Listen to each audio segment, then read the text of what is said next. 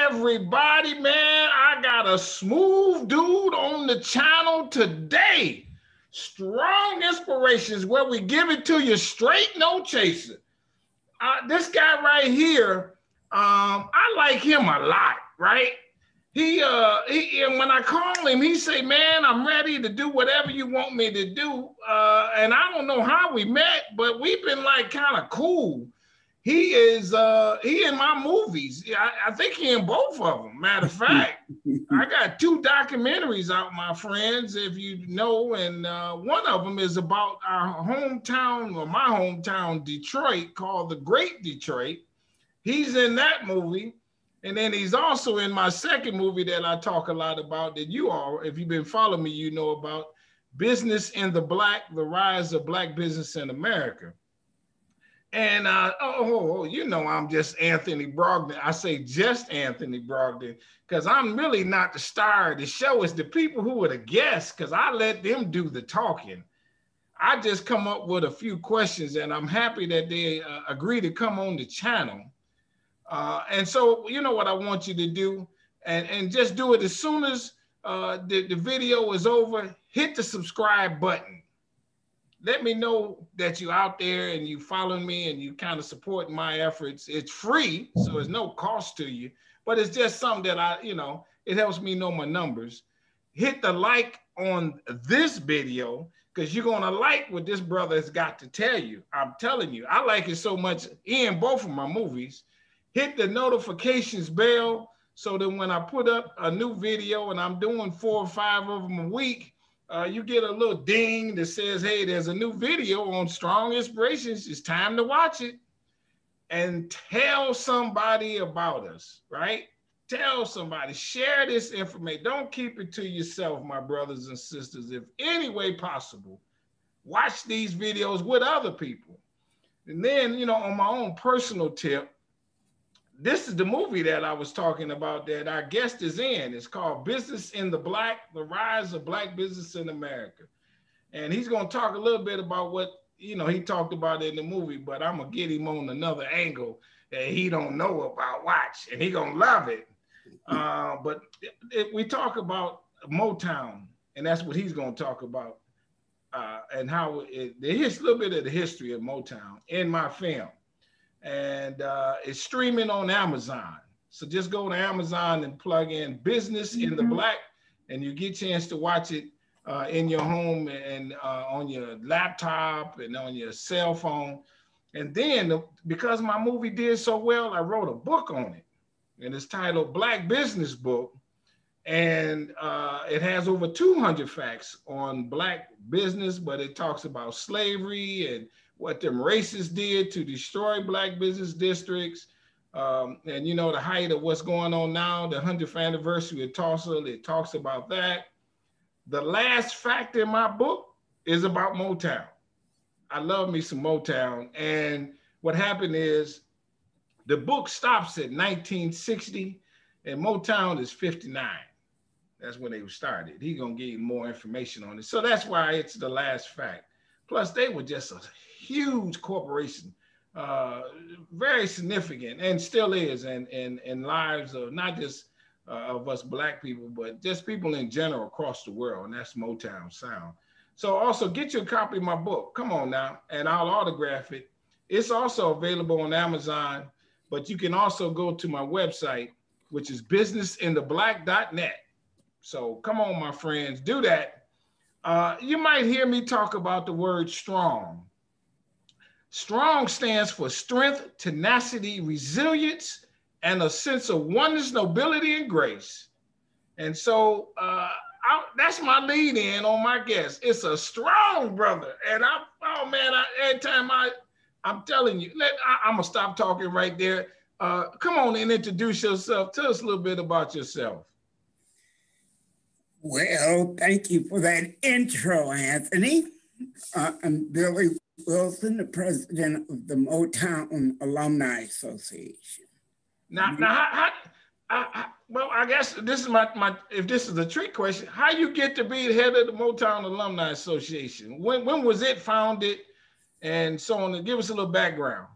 Well, my philosophy is you don't have to be somebody to be somebody. All you have to do is know how to put things together to make it relevant. So it's kind of the same thing with you as a filmmaker. Sure. You had a dream. That dream became a goal. Sure. That goal became a piece of a career. So how I started, it was in 1995. I was working with Martha Reeves. She had a community program and for all of Detroit. Basically, it was similar to karaoke. Okay, I got you. You bring your tracks, they'll play your tracks, and you sing to your tracks. But I was one of her directors. And when she had gone to the funeral of the Temptations bass singer, but when she came back,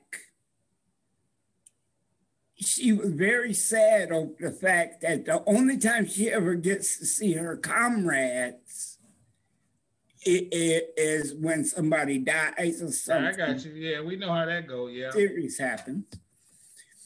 So I came up with the idea. I said, well, why don't you put together an alumni association? Okay. She said, where did you come up with that cockamamie idea? I said, well, it can't be too cockamamie. White people do it. Yeah, they do. Right. Black people do it in colleges and that type of thing. Let me ask you this. Were you ever in the music industry yourself? Yes. I've been in the music industry as a performing musician for over 50 years. Were you a part of the Motown family? No. Okay. The first time I had been involved with Motown was with David Ruffin. Okay. Every now and then he'd call me out to play bass at a gig here in Detroit somewhere. I see. And him and I were very, very good friends. Okay. We go to this one particular hot dog shop here in Detroit. I got you. And we'd always just sit and talk. And because I wasn't from Detroit, he didn't mind talking to me because I wasn't going to tell anybody. I see. Now you have a Facebook group, the Motown. You got what, like 50,000 members of your Facebook group or something? At one point in time, I had like 90,000 people, but I whittled that down to about 14 or 15,000 dedicated people. Now, does the Motown people recognize your Alumni Association in some regard? Oh yeah. Oh yeah. See, originally when I first started, they didn't, they were like, Billy who? Was he ever a part of Motown? Right. They were asking those kind of questions. But now, sure. As years have gone by and many things that we've done, pretty much everybody recognizes. Let me ask you this: is Barry Gordy? Does he ever post anything? Does he send you stuff to talk in your alumni association? Any of that kind of thing? Barry doesn't get online that I know of, but now his daughter Sherry, we've been communicating for quite a few years now. Oh, I got you. And she's probably the closest to him currently of all his kids. I got you. And she's really inspirational. I got you. Now, you, as you were able to share in my movies, you know a lot of history of Motown. How did you learn the history, not being a part of Motown? Well, you know, now, particularly even more so now, I've gotten to know thousands of Motowners.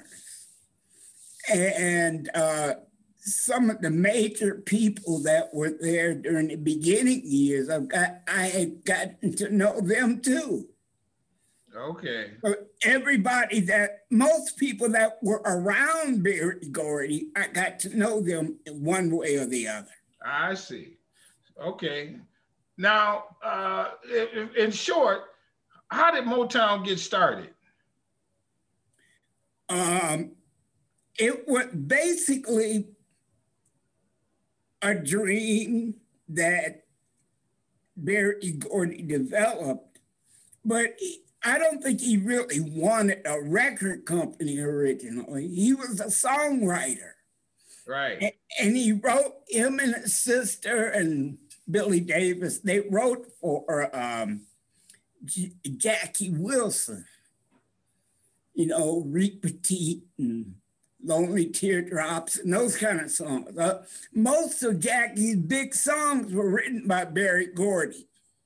Now, let me ask you this. What record label was that Jackie Wilson was on there? That was, I think, Buddha. Okay, or Buddha. Brunswick. Okay. I think it was Brunswick. I got you. Yeah. So then he wrote the songs, and then what happened? He wasn't getting paid that much. You know, Smokey Robinson went to him. He said, look, this is after they opened up the royalties check, you know, letter. Yeah. And Smokey said, man, you might as well start your own company if this is all you're gonna make. I got you. You know, it was like $3 or something like that for all of those big hits. And Barry, bada boom, bada bing, he started Tamla Records. Let me ask you this, how old was Barry at the time? Good question. He had to be in his 20s, early 20s. Early 20s, okay. Actually, he might have been in his mid-20s. I got you. Because everybody else was younger than him. The only people that were close to his age were like Smokey and Barrett Strong and some of those other people. I got you. So now he decides to start a record company. Where does he get the funding? I mean, does he have some money himself? His family had the, I think it was called the Ray Bear Fund, Family Fund, and basically it was just used for emergencies. But he went to the family and asked them for some money. And of course, he had people that were kind of against that. They didn't see it as an opportunity, except some of his sisters, particularly Gwen. You know, she thought that, you know, she was a part of his writing team, so of course she's going to be on his side. But a couple of the other sisters, Anna and some of the others, they were all for Barry, you know, to get that money. It was about $800. When you start a record company, $800 was a long time. And what do you do with the money initially? You have to get a building. You got to get a way to print the records. What do you need the money for? At that time, the biggest cost was actually making the 45s and recording. Those were the two biggest costs. I got you.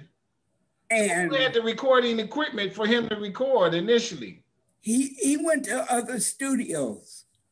You know, there were studios here in Detroit that that he went to, and a couple of them, and he made his recordings there. Who would you say was his very first artist? That was Marv Johnson.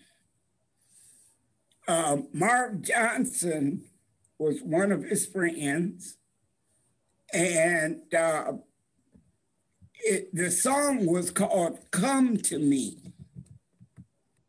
Now, of course, it didn't make a big splash anywhere, but that was his first recording under Tamala Records. Okay.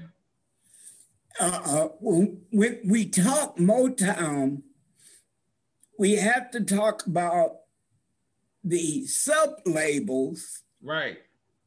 You know, Soul, Gordy, you know, Motown.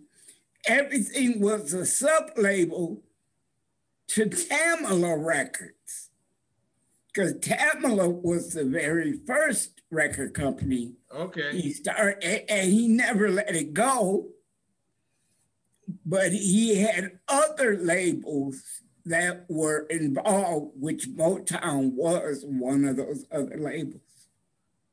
And why would he do that? Because the other labels did a different style of music, or how do you think that was? I talked to Barney Ailes, who was his marketing director, and Barney said when they were coming up, Motown eventually started doing so well that he didn't want Motown to have a monopoly on the music business as a whole.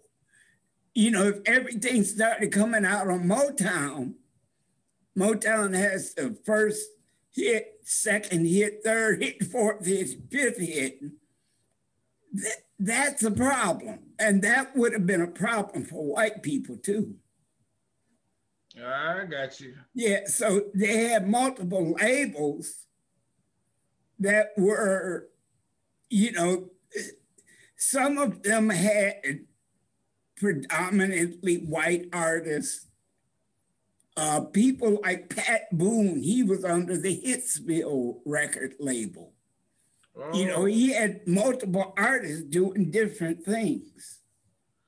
So, okay, so let's say Motown starts out, and when was it? Do you know the year his first record was released under Tamala? 59. Okay, so 59. The Come to Me album, the Come to Me 45. All right. And then after that hit, then what was the next hit? Who did he sign next after that guy? Well, there were multiple people signed. Mabel John, she was one of the first solo artists. But Barrett Strong probably had to be the first local hit that he had, and that was the song Money. And the first group he had were the Miracles. And they at that time they were called the Matadors. Okay. And he I think he had they had a song called Get a Job. Okay. And he had that song put under a record label called the End Records. Okay. So, you know, it done well.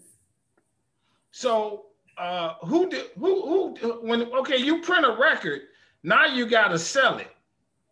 How did he get it to be sold? And at that time, I'm sure there was record stores. How did he get it out of his basement to the record stores, to the radio, to get radio play? How tricky was that? eventually, he got this guy, his name was Barney Ailes. And Barney, he worked for a record distribution place.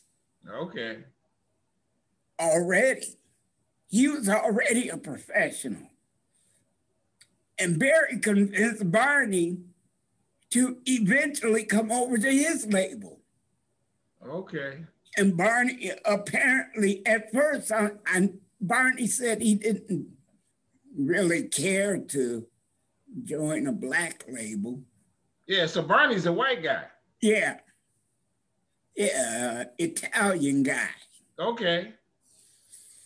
And so, but Barney liked Barry because Barry was a good listener. So Barry is really making these moves in his 20s.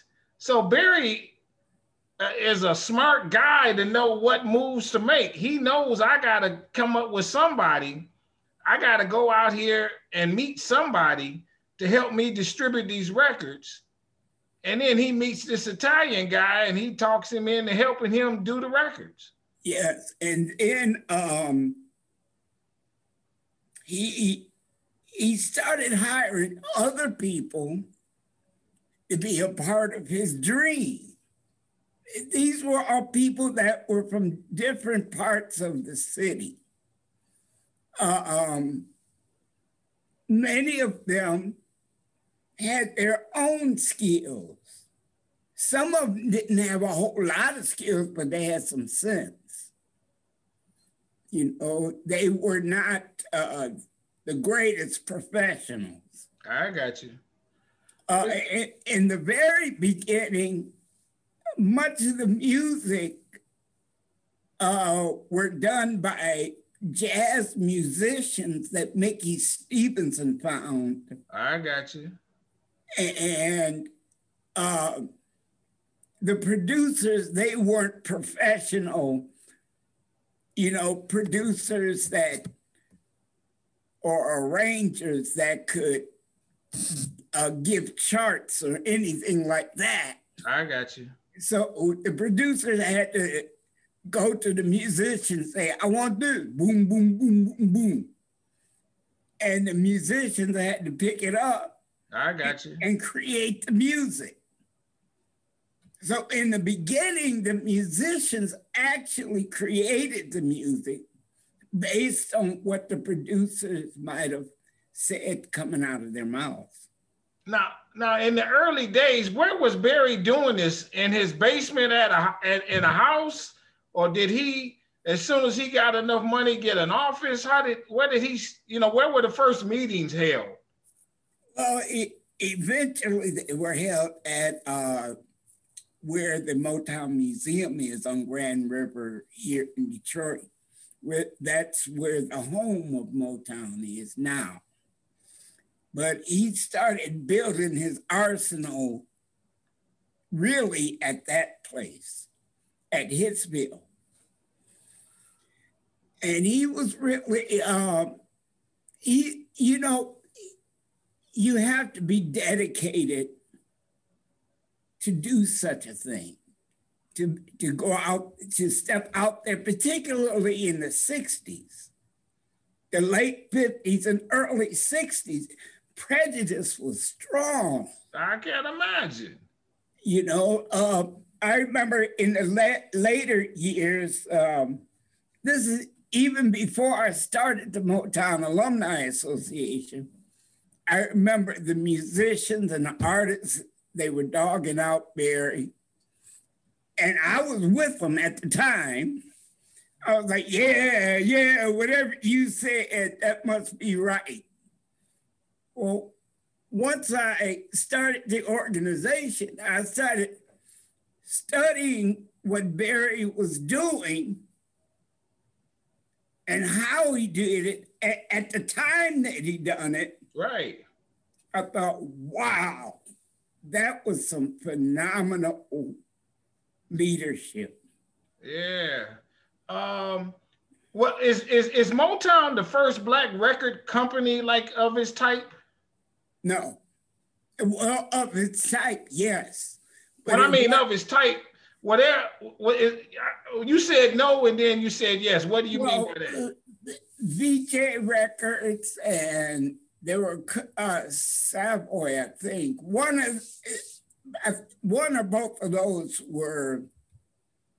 They had black executives. The predominant of record companies were predominantly white. Sure. So they were really stepping out there. You know, I'm not sure that Barry really pondered over how big it was for him to do that. I got you. You know, but since he was already with Jackie Wilson, and he's seen that Jackie Wilson was really becoming a great artist. At his time, he was a great artist. Jackie Wilson was a great artist. Sure, sure. And he was a part of that group of people. So I guess he felt, okay, if he could do it, I can do it too. I got you. Now, Jackie Wilson was in Detroit at the time, right? When he was writing the songs for him. Yes. But Jackie Wilson is not from Detroit. No, he's from Detroit. Oh, Jackie Wilson is from Detroit. Okay, I didn't know that. Okay. Yep. Now, so Barry, he gets, what was, if you could say, what was his first mega hit? His first big hit was Smokey Robinson's, I think it was Tracks of My Tears. Okay. No, I think it was Ooh Baby Baby. It was one of those songs, but okay, it was a Smokey Robinson hit. That was his first hit. And that was his first million seller hit. But eventually the Marvelettes followed behind them, and that was their first hit on the pop charts. Oh. On the pop and R&B charts. So as Barry is the president of this, is Barry writing the songs too? Or is he writing the songs? Is he going out looking for the artists?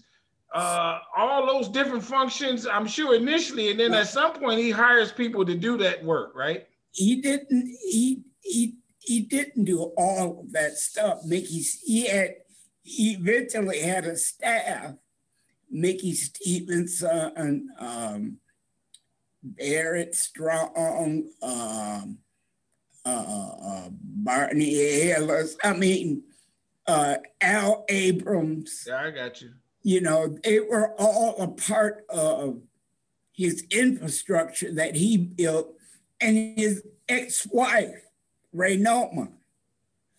Because Ray Noma was the manager of the company. They started their publishing company, Ray Bear, the Ray Bear Company. And it was a mix, the name was a mixture between Ray Noma and Barry Gordy. So I got you. Ray Bear. And they got people together to be background vocalists. The first background vocalists were the Ray Bear singers. Almost everybody that was in that group had something to do with the intricate portion of Motown Records. I got you. So now Motown explodes onto the scene. Barry now has, 30 people working for him? In the very beginning, I'd say about maybe 10. Okay. Maybe 10. But of course, things grew as they had gone along. They had the most important thing is they had to fool white people and white radio personalities, distributors, so that they can get their records sold. Right. Because they called them race records then. Those were called race records. And the only thing worse than race records at the time was hillbilly records. Okay. So, you know, they hardly ever played hillbilly records. Sure. And they would play race records. And then when they get through playing them, they'll go, well, we'll never play this again. Bam. And then you can hear them breaking the record on the radio. Well, so the records, when you kind of alluded to this, the first records were 45s. Almost throughout the 60s. And then from 45, wasn't there something called 33? Yeah, those were albums. And then there's 45 and 33 albums. Yeah. Wasn't there something in between there that was smaller than an album, or an album had so many? An album had like 10 songs on it. Yes. A 45 only had 2 songs on it. Yes. And Motown predominantly in the beginning, they just sold 45s. Now, as they gradually went along, they eventually started selling albums, but they couldn't put black faces on the albums. They didn't put black faces on albums because that way the white radio people, they couldn't identify if the people singing on it was black or not. I got you. But why that was important was because of prejudice. Yeah, sure. But what Barry and them did, they examined the nation and what the nation was listening to. They used this thing called the formula. The formula is how white people respond to things. For example, when you clap, you know, when we watch white people on television, white people do this. Yeah. That's how they clap. Black people, we clap on the beat. 1, 2, 1, 2. But white people, I got you. Now, if you make more money, you got to get white people to buy stuff. Because black people they didn't have the money to buy a lot of stuff, but white people. I got you. So what Motown did, the formula is they added components to their music that white people liked. So if you go with this concept, Jimmy, oh, Jimmy, man. I love it. Come see about me, people, baby, let it down the go. You know, they use that component in a lot of their music. I got you. And they also use we call it the Indian beat, the Indian warrior beat. If you listen to, I heard it to the grapevine, doom, doom, doom, doom, doom, doom, doom, doom. Back in the day. I got you. That means in the cowboy and Indian movies, that means the Indians were around. If you heard that beat, doom, doom, doom, doom. Yes, doom, yeah, doom. right. Well, that's the same beat that's in I Heard It Through the Grapevine. I got you. And Gladys Knight used it, and so did Marvin Gaye. They used that same beat. Doom, doom, doom, doom, doom, doom. Ooh. Yeah, that's right. I can hear it. I can hear it. You see? That's called the formula. Wow. And white people got duped. They got duped in it. And so he's got the record companies. I mean, the radio stations wanted to play the records. And at one point, if you got an idea, how many artists, let's say in the 60s or the 70s, did he have under contract?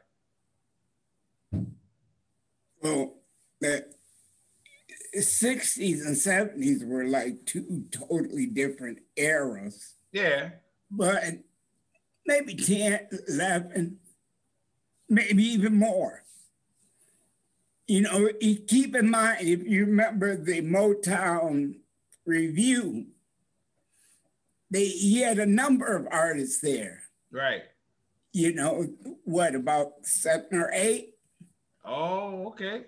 Ish, just on that review. That doesn't include the artists that were before, you know, that were at home and wasn't able to get on the review.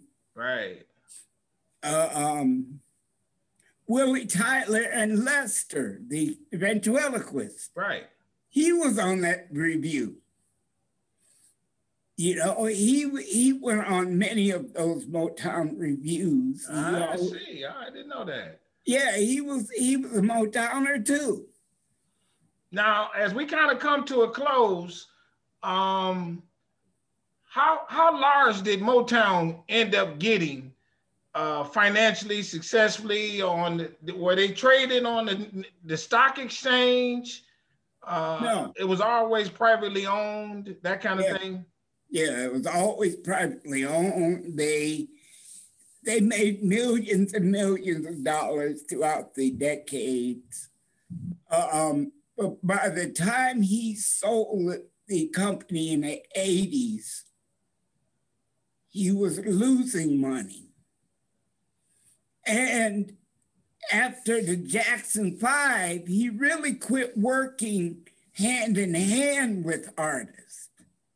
He depended on a lot of his staff to handle a lot of the artists, Rick James, Tina Marie, the Mary Jane Girls, you know, Commodores. He really quit actually being a part of their infrastructure.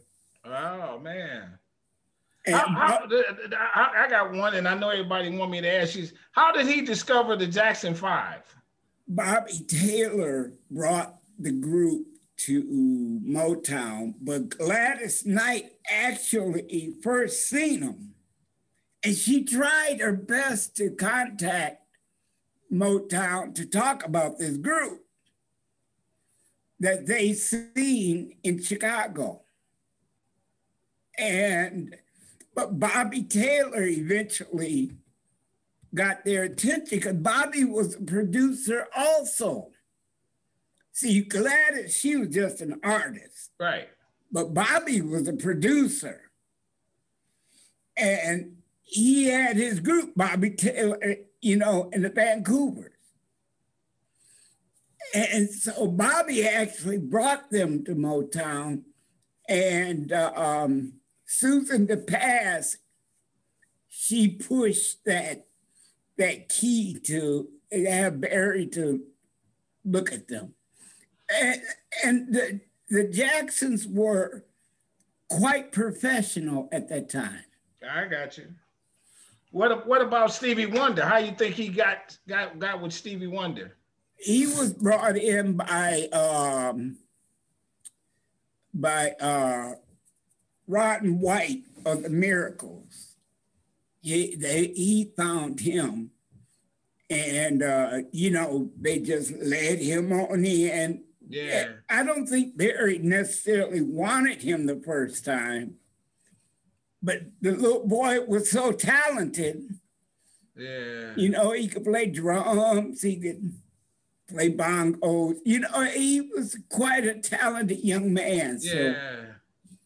And for a long period of time, after Fingertips, because Fingertips was a huge hit, and Stevie didn't have any hits after that for a little bit.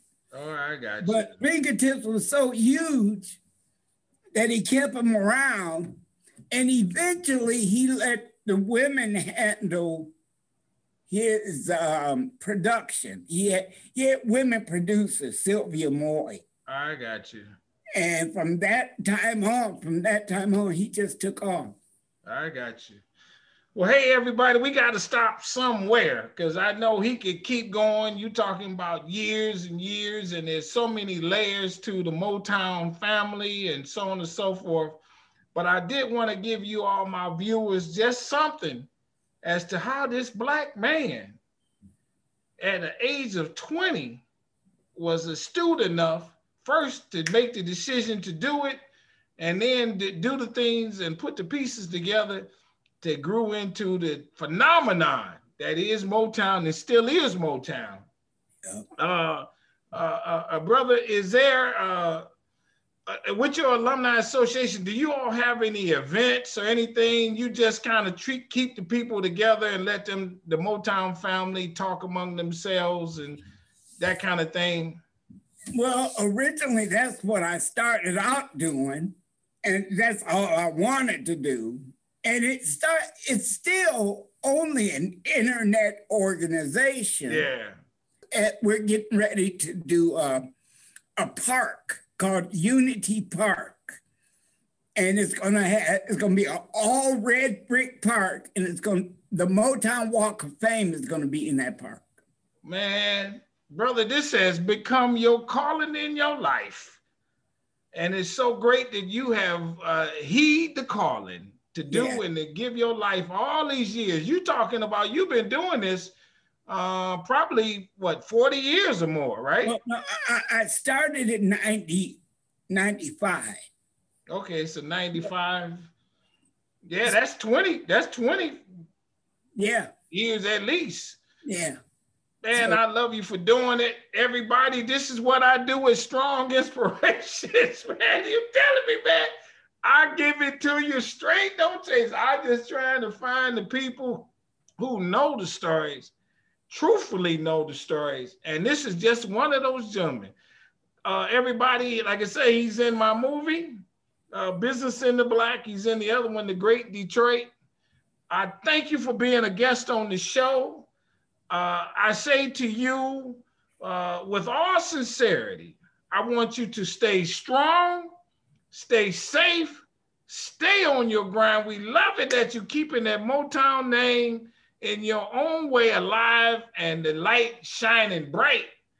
I thank you again for being on the channel, and everybody, I thank you. Hit that subscribe button, hit the like button on this video, hit the notifications bell, tell somebody about Strong Inspirations, share this video among your friends.